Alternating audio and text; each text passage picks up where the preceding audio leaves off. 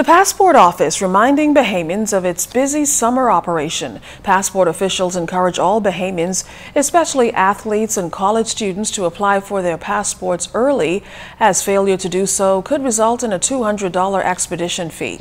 Passport officials also want to remind the public that if you plan to travel internationally, your passport must be valid for at least 6 months from the time of the return from your trip in order to travel on it.